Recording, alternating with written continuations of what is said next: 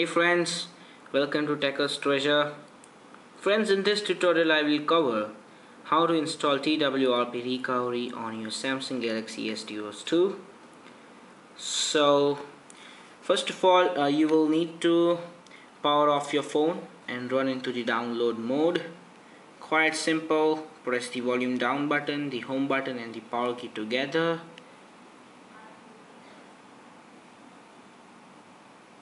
Yes. Here you will receive a warning message. Just click volume up to continue and then connect the phone to your PC. Friends, let's start straight away with the process. So friends, you will need to have this two files unzipped. Yes, that is the Odin folder and the TWRP. Links are in the description. And some important points to remember.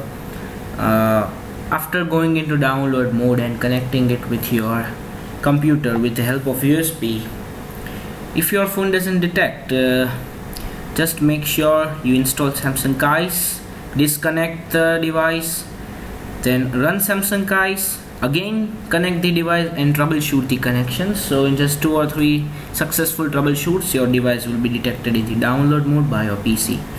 So how to check if it is detected? You'll just have to open Odin and you will see, okay, you will see this blue mark here. This means your device is connected successfully in the download mode. Now you don't have to do anything more.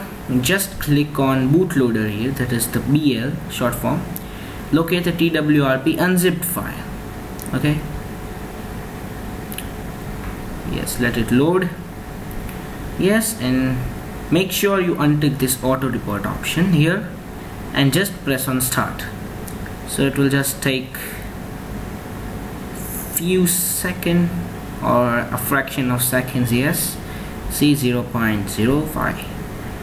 Yes, you successfully installed TWRP. Now to check, force press the power key for 8 to 10 seconds. Mobile will power off. Run into the download mode by pressing the volume up button, the home button and the power key. So you will run into the TWRP bootloader. So friends, that way you can check that you successfully installed your TWRP recovery file. So friends, as I said, press the power key forcefully for 8 to 10 seconds. Yes, so your mobile is power off. Oh sorry, yeah, don't let it reboot or else it would load into the system.